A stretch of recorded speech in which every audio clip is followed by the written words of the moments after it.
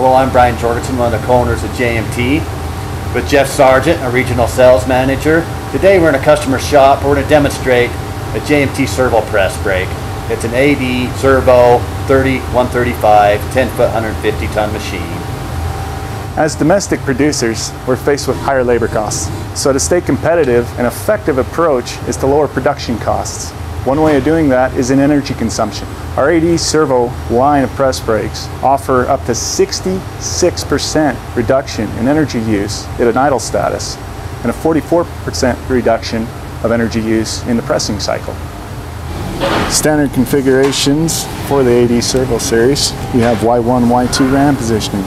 Also, with the AD-SERVO, you have a standard XR back gauge.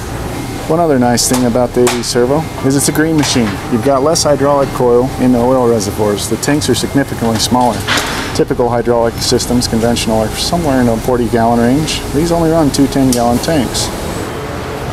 One of the things that's often overlooked in the production environment is noise. The AD-SERVO is on right now. Let me demonstrate just how quiet it is.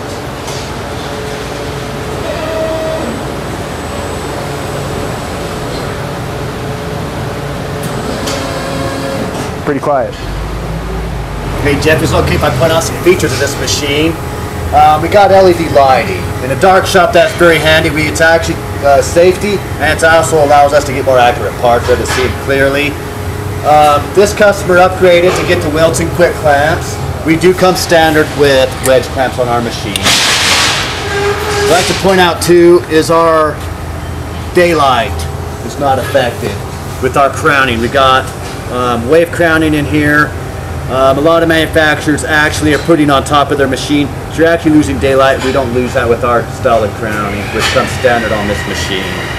We got nice supports, our linear bearing system. It'll stay smooth for life. Actually, right here is a little brassing that pushes on here to lock it in place. Doesn't damage or mar anything. It keeps it smooth.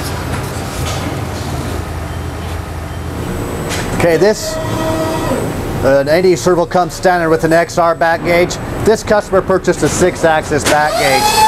This has got Z1, Z2, X1, X2, R1, R2.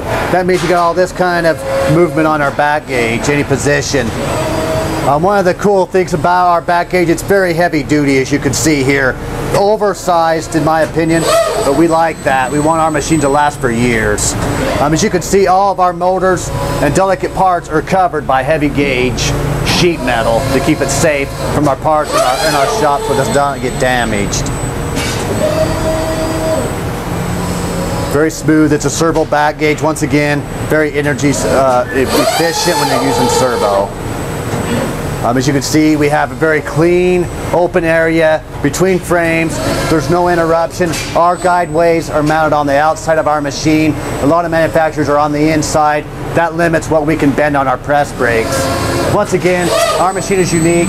We can actually lay all the way up against the back of our piece, allowing us to do very big parts on this press brake.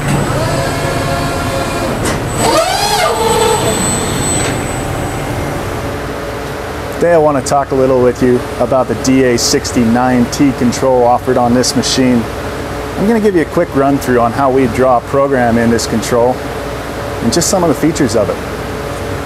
Today, as I draw in a new program, I'm simply going to come over to our products key here. I'm going to go to new product. I'm going to give it a product ID. This helps us when we're searching for products later down the road.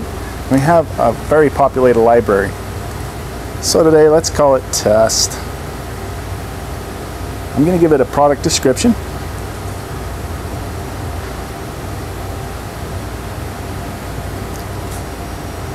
Then I need to assign it a material thickness. This would be the material thickness of whatever you're bending, whether it be 1/8 inch, 16 gauge, or whatnot. From there, I assign it a material type. And I also have the ability here to assign custom materials. I'm going to use mild steel for this instance. Next, it needs to know a bending length. This is the width of our part that will be in the machine. I'm going to use 24 inches for this example. Dimensions, our dimensions here are outer or inner. I'm going to select outer. And from this point, I can go right to the drawing page. So I hit accept. And this is where I can seriously draw in my part. It's such a cool feature. This can be any line segment on the profile of your part. I'm going to go ahead and I'm going to select this line segment to be 5 inches long. It's great. I can grab my part, I can drag it. Helps me to center it wherever. I'm going to touch simply where I want the bend to go. This interpolates where you touch, so it tries to anticipate what you're doing. Are you shooting for a side angle, or are you actually going for a 90? It's very intuitive. So I'm going to assign it a length here on this flange, 1.5 inches. Check my angle. It's a 90-degree angle. This is what I want. I'm going to touch again on the other end and simply touch the side. Very easy. Again, I'm going to grab my part, go to the other side, start working from there.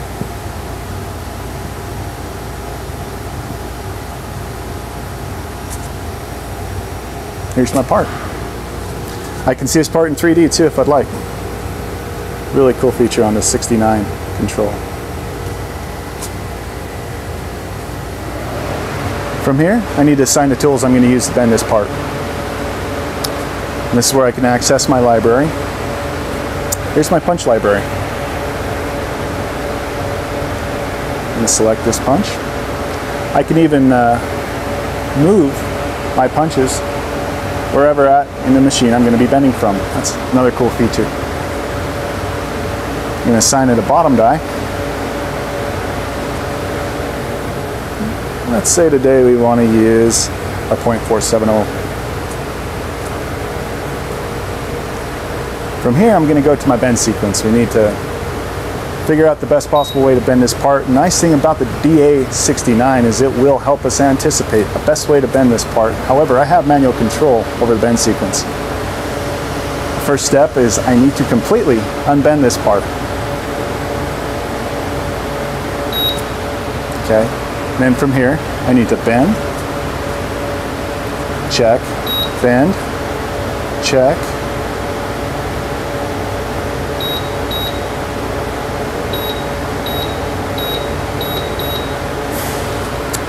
and it's bent my part. From there, I simply can go right into production. I can go to my auto page. It's going to prompt me to check my tools and positioning.